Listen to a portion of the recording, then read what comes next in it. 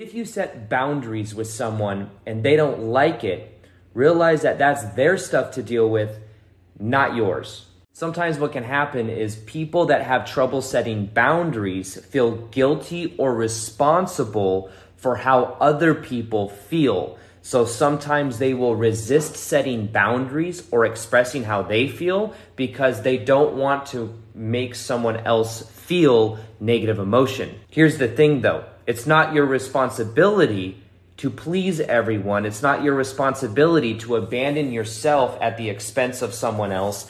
And because of that, the power comes when you begin to actually express how you feel and set boundaries when it feels like it's necessary.